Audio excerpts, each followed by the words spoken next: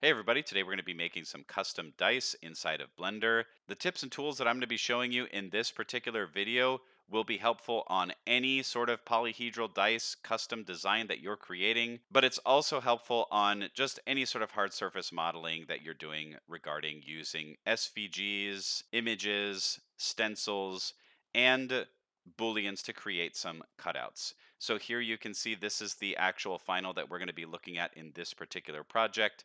So we have an SVG that we've used to create this carve in the top of the dice and in the bottom, and we have some numbers on all the sides, plus this really cool framing custom graphic on the outside, and this neat speckled design here. So I'm going to be showing you how to do all that kind of stuff and the materials. Let's get started.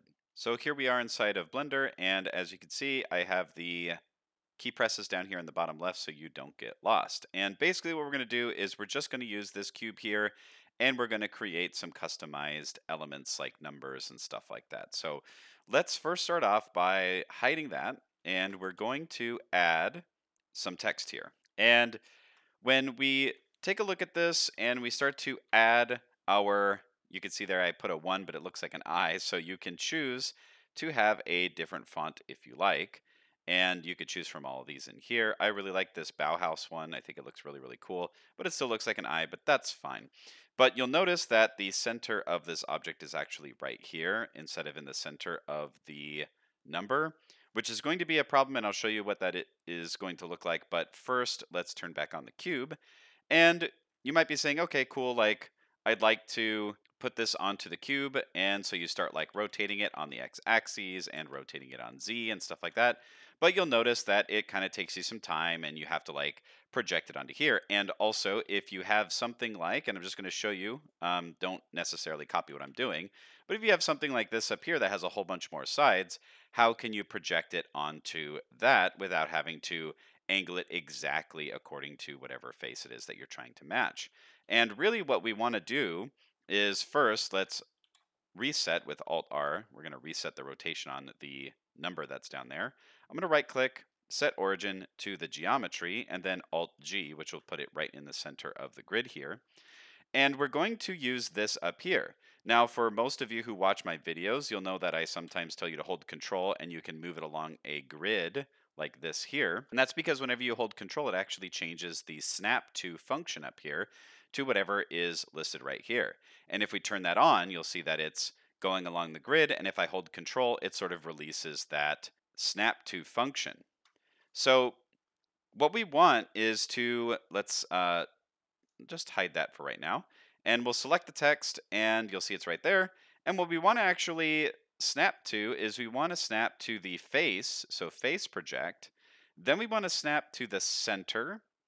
And then we want to align the rotation to the target. And right here where it says affect move, we also want to rotate. So affect the rotation. Then when we hit G, you'll see that it's moving the object to that face right there. And if we hit 3 and press G, you can see that it's going right in the center there, and we can hit R from this point, hold Control, and we can actually rotate it like this, or you can RX 90 degrees, and you could set it like that there. And now we have our one set where we want it to be.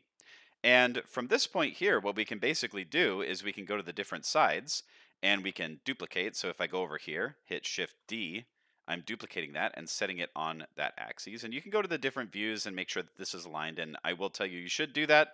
I'm just going to quickly move this around and show you how you can address this. So if I go into Edit, I can place a 2 there, Shift D to duplicate, move it right there, and put a 3, Shift D to duplicate there, and so on. Make a 4, and so on, where you could do the rest. Now, I'm only going to do these few right now because what I want to do is do a custom SVG graphic on the top and the bottom just to show you how you can do that. So what we really want to do is we want to set these in a generalized way to go in the middle of these planes, but I really want to add a custom border on the actual cube itself with a border graphic that I have. And we're going to do a better job in centering this once we get that projected onto here. So you should have some numbers on the sides here, and you can go ahead and do that for all of them if you'd like. But the next thing I'm going to show you is how to UV unwrap this to have a border graphic on the outside. So what we're going to do is we're going to go over to the UV tab here, and you'll see that it goes automatically to the editing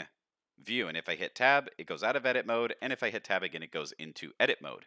And you can see that it's already unwrapped into this fashion here, and this is very standard for a cube shape. You want to have it sort of made like this. And Blender is made with these general polygon objects to have these sort of unwrapped in an accurate way so that you can quickly project some things onto it. But we're going to change this up. So I'm going to take this here and I'm going to split this and hit N and T to hide these panels and change this one to the shader editor. And what we want to do is we want to add a custom graphic that I already have made. And if you don't have one available, you can go on to VectEasy to get this image. I will provide a link down in the video description, or you can download this project file on my Gumroad, which will have the textures all put into that project file. So we're just going to add a texture here, and we're going to go down to the image texture, place that here, and I'm going to search for that image, which is right here. And we're going to take that image and we're going to put that into the base color just to take a look at this. Or if you have Node Wrangler turned on, Control Shift left click to look through this here. And we're going to change this to the material preview. And you can see that what it's done here, if I zoom out, the way that this is unwrapped, it's on this image like this. Now you could make this replicated in this cross pattern if you'd like, but what we really want to do is save some time here. So we're going to go into the plane select mode here, or the face select mode, and we're going to hit U to unwrap, and you'll see there's all this stuff here, but what we want to do is change this to reset. And if we press reset, you can see there it made all of the planes into this right here, which basically makes it to where it covers the entire image. So that makes it a lot easier. Now the problem here is that if I go into object mode and I add my bevel modifier, you can see that it's sort of wrapping this around in sort of a weird way that you may not like. So if we go into edit mode and we go on this side, if we select everything with A over here on the in the viewport over here, and then on this side hit A again to select everything, we can actually hit S to scale this up. And you're seeing that there's a replicated pattern going on here. Do you see that? And what we want to do is change this right here where it says frame square, change this from repeat to clip. And once we do that, we can actually control where that's located, and we can scale this down, and we can take the bevel here and just take a look at what that looks like. And what you might want to do is set your bevel where you want it to be. Maybe something like this here. I'm just going to do the one segment just so I can see where the bevel is. Go into edit mode and scale that up a bit like so. Maybe that's a little bit too much, so we'll bring it like this maybe, and then increase the segments a little bit like that. And you can see now we have our custom border graphic on our dice perfectly set all there. Then what you can do is go to the layout tab up here, go into the material preview, and make sure that these are all set correctly in the middle of our cube, something like this. And it might depend on the shape. I've done this quite a few times at this point, and it really sometimes depends on the font that you use, where to place these letter forms or numbers to make sure that it's properly placed in the center. So go ahead and take some time to center that up in the middle of your custom graphic if you have one of these borders available. And then we will work on the SVG graphic that's going to go on the top and the bottom of this dice. So what we're going to do next here is we're going to add an SVG to this file. So we're going to turn off the cube, turn off some of these here, and I'm going to go to File, Import, SVG, Scalable Vector Graphics right here. And I have one that's called Black Skull Edit DJ. So I'm going to provide a link down below where you can find this. This is something that you can easily find online, but I had to edit it a little bit in Inkscape to fix a few things. So if you don't want to fix some stuff, you could just grab what I have in my Gumroad as a download, or you can create your own custom graphic or download it wherever you want, but I'm going to use this skull one right here. Now you can see that I have it set as one object. Sometimes if you just download it online, you might have a whole bunch of pieces and a lot of other stuff that you might run into some issues with. For this one here, I basically took it and I created a custom image out of the SVG file so that it was a lot easier to import. And you can see that this is the center here, but it's over here. So I'm going to set the origin to the geometry, Alt-G to set it right back in the center, and there we go. Now, You can, if you'd like, duplicate this and make sure that you save some copies, but I'm just going to convert this over to a mesh. So once you have converted that to a mesh and you go into edit mode, you'll see that there is a lot of tries that are in here. Now you could do some other methods to make this a little bit easier, and you could go in, select a few of these lines or a lot of them, and dissolve these with Control X in areas that you think you can get away with that. But for the purposes of this particular video, I think this might work just fine. So let's go into the edit mode here. And what we always want to do is make sure that you can select all of these once you've converted to a mesh. Make sure that you merge by distance all of the vertices, because there might be some that are right next to each other. You can see right there, removed 8 vertices. So you might want to make sure you do that before you do the next part here, which is to extrude this out. So we're going to create a little bit of depth. So if we press A to select all, E, and then you can see there it's on the Z axis. Now, whoops, we have, because this is turned on up here, we could turn that off. That's why you got that weird little pop there. We can move this down on the Z axis to make a little bit of depth there. And what we'll want to do also is right click and then auto smooth, just so that we can have a smooth edge around our SVG object. So let's turn back on the cube, and you can see it's really small. That's okay. We're going to turn back on our snap up here, press 7 to go to the top, and then press G, and we have it set right on the top there, and then we can scale it up like this. So don't worry about some of that. That's just some shadowing that's having some weird effect because of the fact that this is a right on the top, and it has a lot of those lines in there. So that's why you're seeing some of that. But if we just move this up on the, whoops, let's turn off the snap, move this up on the Z axis just a little bit, and you can see that that resolves some of that weird stuff that we were seeing. Okay. Now, a really quick way that you can actually move this to the bottom of the cube is if we go here to our modifiers and we add a mirror, like this here. And then for the mirror object, instead of just leaving it itself, we're going to select this cube, and then we're going to select the Z axis, and now we have a skull on the bottom. So now when we move this around to center this object, we can put it right in the middle on the top and the bottom at the same time. Then we can apply that, and now we have a solid object. Now you could go into edit mode, select all with A, see that right there, press P, which will separate by loose parts. And oh, it looks like the jaw and the top here are separate. So we'll just press Control J after we select those two. And at the bottom here, we'll select these two here and press Control J. And now we have this area up here and this area down here that are two separate OBJs. Pretty cool. Let's turn on the text here on all the sides. Select these like this. And provided that you have centered these objects, we can right click and we can convert these to a mesh. And what's really cool is with all of these selected, we can go into edit mode with tab, press A, and then we can actually scale this out away a little bit from the cube with Alt S. You can see there it's scaling away based on its normals. I'm going to right click to set it back where it was.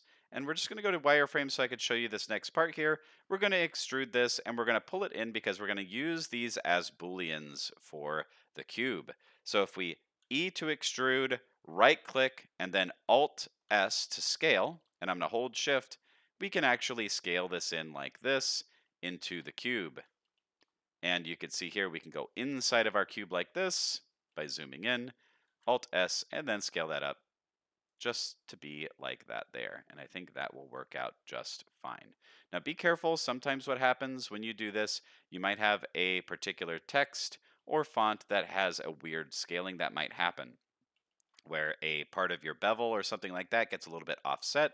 So what you could do is just select all the faces of that particular area, and if you see anything weird happening, scale on that particular axis like Y, and then 0, and then enter, and that will make it to where they're all flat again if you ever find that that's going on. So next what we're going to do here is we're actually going to make a Boolean out of all of these objects here. And I do recommend that when you are doing Booleans, that you make sure that you save often, because sometimes some things can go wrong. But we also want to duplicate some of our things before we convert them, or before we fully make them into a Boolean operation, because we don't want to accidentally delete any objects that we might want to go back and reuse. So let's duplicate all of these, right click, and I'm going to move these to a new collection called Boolean save.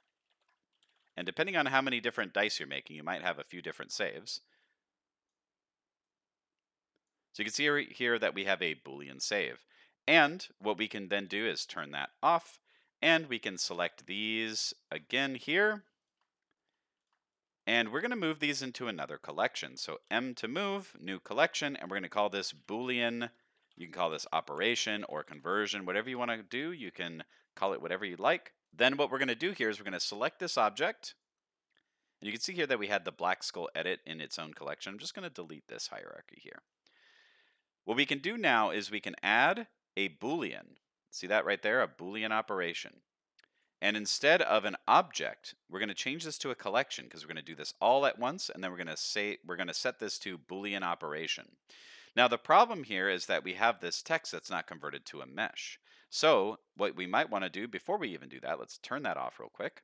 Let's select all of our text right here for the Boolean operation, right click, convert this to a mesh, go into edit mode with tab, press 1 so that we have the vertex select, A for all, merge by distance, and make sure that there's no issues there. So now when we turn this on, it might take a little bit of a second there, but we can turn that on, and then when we turn off the Boolean operation here for viewing, you should be able to see something happen. And if you don't, change the solver down here to fast, or if it was set to fast, you can change it to exact, and you should be able to see something like this.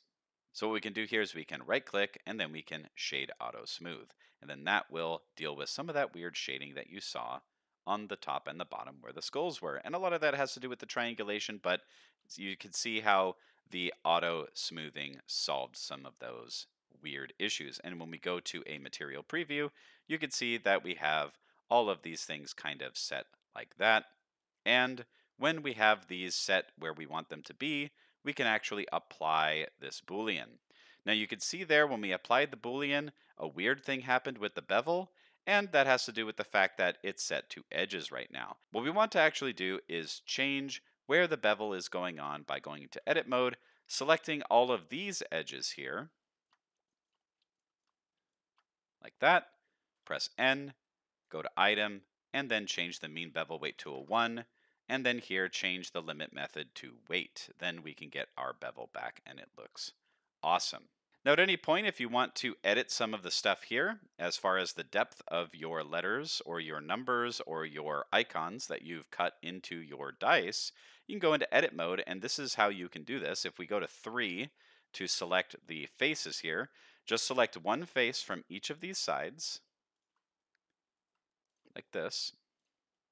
Then we could press F3 and then type in select similar and then go to coplanar. And then that will bring this up right here where you can change the threshold. So depending on where it is, you might have to increase or decrease the threshold to make sure that all of those are selected. And then you could press Alt S to scale in or out the depth of those specific areas, just like this here. Okay, so that's how you can handle that.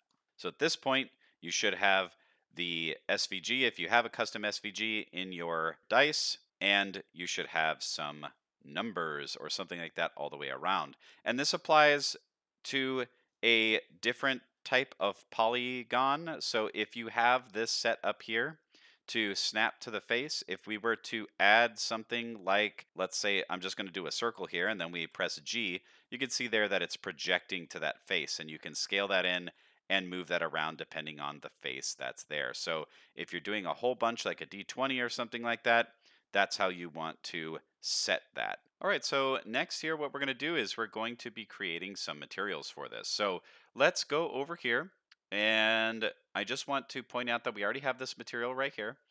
And we're going to actually use, you know what, we're not going to use this shading tab because I actually don't like how it's set up. I think that it's a lot easier for me to show you stuff when it's side by side other than the vertical panel that's in the shading here. It's just old habits die hard, so I'm just going to show you how to do it this way. So over here on the left, we're going to put this as a material preview. And then on the right over here, we're going to change this to the shader editor here.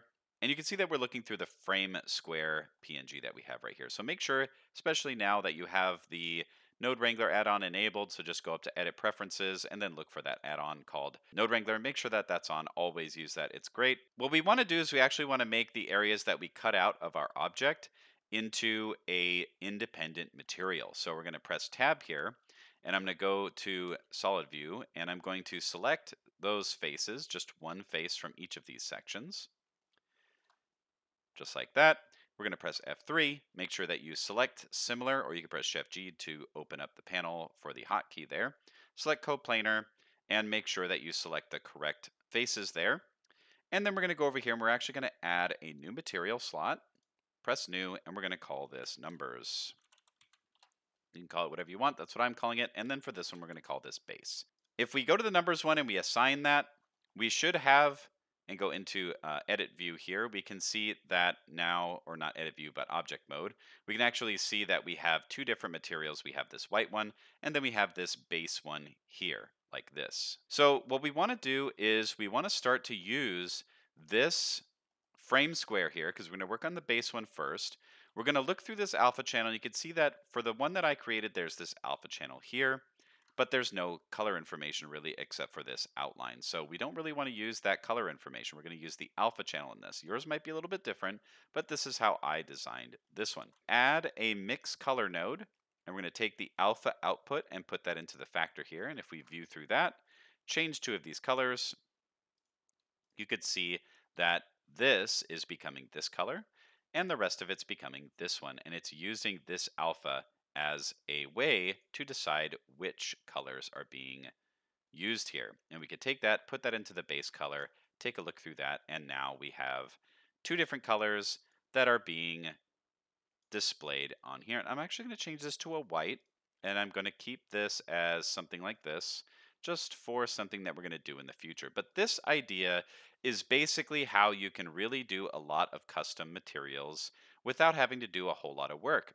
If you take color information, you can create stencils and use that to project different types of materials here with the principled BSDF. So we can actually use this alpha channel to control things like the specularity, the metallic, the clear coat, the transmission, the normal, and all that kind of stuff. So what we'll do now is I'm just going to use it to create a different roughness. And instead of using this color mix node, I'm going to use a converter color ramp. Take the alpha, put it through here. And I'm going to make this one here a different color. So let's keep that rough. And then the stenciled area, the border outline, I'm going to keep that as black, because if I put that into the roughness here, it's going to make this one right here more shiny, and the base part, it's going to be more rough. And if I change this to a different color, you can see that it's displaying or this type of roughness here. And if I were to take this white one here and move this down, you could see that it's getting shinier. And if I take this one here and I move this to a white, it got more rough, even though as this particular color, it's a little bit harder to tell. So that's how we can control the roughness there. I'm going to reverse these back because I want this to be like this here. And we can also use that to decide which is going to be in this metallic here. So we could take the alpha channel, and there really is only metallic and non-metallic, so you don't want there to be a gray value in between. It should be a 1 or a 0 situation, so you can actually take the alpha and plug that directly into the metallic, but we're just going to put this like this here. And you can see that I have a metal for this part, and then this part right here is a non-metal. So let's reverse these. And now we have a metal here, and then we have a non-metal here. So that's pretty cool. Another thing that we can do is we can take this same thing right here, and we can take the alpha, put it in here, and then we can change the transmission. So we could take this and put it into the transmission, and now we have, if we were to swap these around, the white will be the transmission or glass material, and the black, that's going to be the non-transmission, so that's kind of the metallic that we have there. Look through the BSDF, and now you can see that we have a glass. And to make this a little bit more apparent, I'm just going to switch this over from Eevee to cycles because it tends to look a lot better. And look at this with the rendered view. And up here, I'm going to change the shading up here to turn these off, so we could just get a nice little preview, and change my device to the GPU since it's faster. So you can see there, we have a really cool glass there, and we can control how clear that glass is by changing the roughness value here. And you can change the transmission material to swap these around if you want, or you can use these as kind of like switches to go in between these different types of materials here. And it's fun just to play with using this alpha channel and moving that around. The next thing that we could do here is we can add a vector bump where the alpha channel can go into the height right here. And you could take that normal map and put that directly into here. And that's going to create a little bit of a height displacement, at least visually for us. And we can invert that to make it look like it's actually etched down into our object. We can look through there and you can see that the normal is making it look like this. Now, sometimes a straight alpha channel can look a little bit weird and you might need to use a color ramp on this side to control the sort of like the softening of some of these edges. So sometimes what I like to do is throw that into one of these color ramps, and you can sort of see if we zoom in really, really close here, the edge here, I'm changing that edge to be a little bit softer or to be a little bit sharper, depending on what you kind of want it to be, and then pumping that into the bump map, which it looks like we actually inverted this. So you can swap these around or just turn off the invert.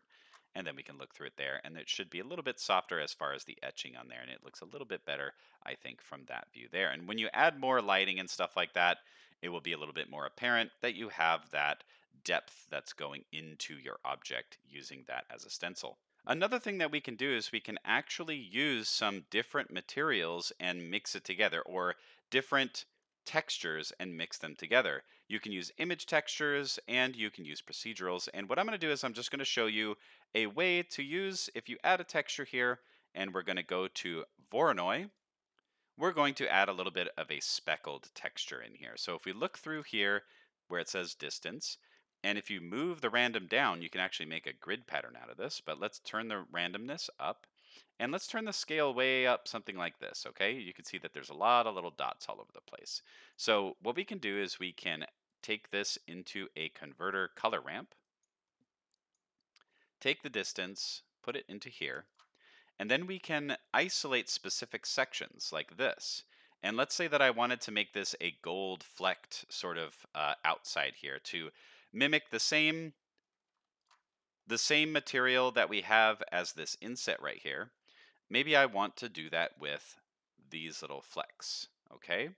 So I can control that here, and I can control the scaling of what that looks like here. And then we can actually mix this and this one together to create some different materials into all these color ramps that we created here. So what we'll want to do is we'll want to add a color mix node. We'll put that up here.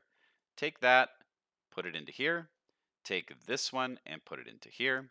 And what we want to do is look through this mix node. And instead of a mix that the factor is going to go between one or the other, what we want to do is we actually want to invert this because we want the white. We don't want the black. So let's actually invert this, something like this here. And then with this color mix node, let's take this and make this into an add. You can either add or screen. Add or screen. And then move that factor all the way up to a 1. And then you can take that and pipe that into all of these. So if we just take a look really quick, we should see this. You can see that there's the different color there. And then take that and move it into all of these. And when we do that, we should see that same material. And you know what, for fun, let's also put this into this down here. And when we look through there, you can see that now we have this gold flecked sort of pattern going across the entire object. And if you feel like you just want it to be sort of flecked and not it be sort of inset like it is right now, because remember, this right here is going into our bump, you can actually take this and put this into this one right here so that the flecking or the gold sort of outer section like that won't be sort of like stuck into the dice, but only this area right here will be etched into, or like, depressed into the surface of that material. And you can see that we have a really cool looking little gold material, and maybe we don't actually want this to be a transmission, so we can remove that, change this to a, I don't know, darker red or something like that, and then change the roughness here to something a little bit more like this here. And now we have an interesting customized dice. Now, the next part is going to be relatively simple as far as the numbers is concerned. We can just simply change this to a different color, move the roughness, add some, let's say we wanted this to be a gold medal or something like this. Add a little bit of roughness, maybe add some anisotropic uh, roughness to that, which will add this sort of like fun little stretching of the light and bending of the light like this right here. And we get an interesting gold and red flecked dice here. Now, one last thing that I want to show you guys before we wrap this up is that instead of actually making this destructive by adding that bevel ourselves or going in and adding a bevel amount to the edges of this thing using a modifier, we're actually going to use a very, very cool shading technique inside of Blender, at least using cycles. This does not work in Eevee. And we're going to add, if you search here for bevel, there is a normal here. And if we look through there, we could take a look and you could see there is a bevel that's being created as a normal for our object. And if we take that normal and we move it into here, now keep in mind, those of you who do not have a really, really fast computer, when you do this for the first time, it does have to build a couple files when you use this. And you'll see up here that it might tell you like that it's building that particular file. So just keep that in mind when you do it. But now, if we are to look at our edges here, take this strength, turn it off, and then turn it back on, you should be able to see a difference in how the bevel is being handled. And we can control the radius here by making this larger or smaller, like this right there. And when we look through here, we should be able to see that those edges are not as obvious as they were before. And you can add a number of these samples here to make it either more pronounced, that bevel shape there, and you can control the radius to make it whatever size you think is going to work for your particular object. Now, there is one thing that you might notice, and that might be that some of this beveling might not look exactly correct. And one way to fix that, you can see there's this weird sort of hump here. If I go into edit mode, select all, go up to mesh, normals, recalculate outside, press tab, you can see that it resolved that issue there. So now we have a really nice little bevel shape to the edges of all of these cut shapes here, and it looks really nice. And when you go to render this out for your final, it should look really cool. Now, as you can see in this example scene that I have right here, I have quite a few different things going on. I have this material right here that if I isolate this out, you can see that it's a metallic. It has some interesting little scratches and stuff on it, but it basically uses the same idea that I showed you. We have the different designs that are pushed inside or carved out of the dice here. We have some different materials that I have created using images and some textures that are generated inside of here with procedural textures. So if we just sort of like, peruse through here, it's pretty much the exact same idea. It's just presented a little bit differently. You can see here that I have a sort of like writing on the outside corners of each part of this D20, and the 20 is the elder sign, and then on the other side there's it's a little bit hard to see here, but there's a little Cthulhu right there, which is the 1, so that's a critical failure. So Cthulhu will come and get you if you get a critical failure on this dice. So there's a lot of options when it comes to using this method and creating different types of materials and making stuff look a little bit more interesting and cool. Here's one that I kind of got from or at least the idea is kind of from the Blood Bowl Team Manager, the card game, I think it is, dice set where there's these little skulls and these little like POW signs and stuff like that. So there's all sorts of interesting things that you can do. You can make them a little bit more simplified or a little bit more interesting and detailed, depending on what it is that you're trying to portray in your game, or if you're a dice creator yourself and you want to experiment with some different stuff. There's all sorts of ways to use the methods that I just showed you to create this more interesting set of dice. So hopefully you're able to follow along with me and create this really cool little custom dice here, and that you are also inspired to create your own custom dice. Please check out the info section on my YouTube channel page where I have all of my handles for social media, and tag me in any custom dice that you create from this video. It'd be really awesome to see what you guys are making out there. Thanks so much to all of you for watching, and to all of my subscribers, and especially to my Patreon community. You guys are all awesome. If you're interested in supporting what I do and supporting this channel, please consider becoming a patron. The link is down in the video description. And I will see you all next time on DJ Tutorials.